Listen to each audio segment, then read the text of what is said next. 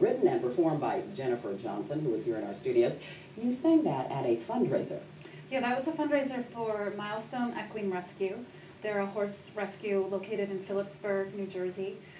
Susan Kelly Thompson runs the rescue with her family. They dedicate their lives to taking care of these horses, and they do such a good job. They have an open house each October where you can go and see the horses, and it's in western New Jersey. It's usually a beautiful fall day. And that's where I met Jennifer C.C. Ballon of Peace for Paws organization, which they rescue the unwanted laboratory research animals. And I've been doing the music for a fundraiser that Jennifer does for Peace for Paws. You are quite the horse advocate and lover. Tell us about that. Yeah, I didn't know that we have wild horses in our country until a few years ago.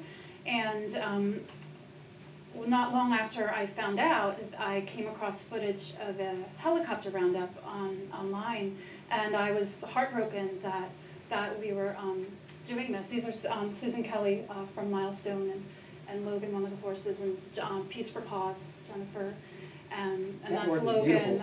That's the horse I sponsor at Milestone.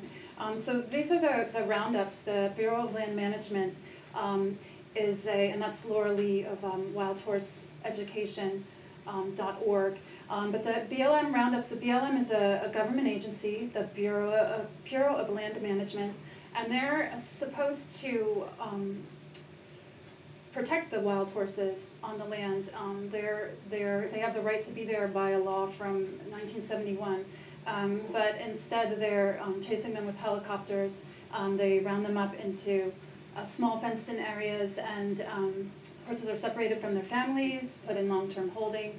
Some end up at auction, and some have ended up at slaughter, which is heartbreaking because these are America's wild horses. Exactly. That's part of our history, watching them run freely on the range. Yeah. Exactly. They're like a symbol of American freedom. So there's got to be a better way. Even though they were imported to America, I guess. There's all different theories, and there's people that believe that they originated here. Oh. So it's I don't Laura Lee's organization, Wild Horse Education.org. She has a lot of information on her website about the issue, current roundups, and she goes to, I believe, every roundup and documents it. And she's based in Reno, Nevada, but she's actually from Bloomfield, New Jersey. Love it. And I got introduced to her from Mike Lorden, who is out on the West Coast. He's a photographer that has traveled to the roundups to take pictures. And when I found out about these roundups, these wild horse roundups, it inspired a song, my song Mustang Soul. And where can people hear that one and buy that one? That's that one's on my website, and there's a tab, there's a page for it, Wild Horses, and the monies raised go to these organizations that I support. American Wild Horse Preservation Campaign, Laura Lee, wildhorseeducation.org, Milestone, the local New Jersey rescue. That song kind of wrote itself. It would wake me up in the middle of the night over the course of 3 or 4 nights. And I knew that I wanted it put to video. So there's a video on my website there.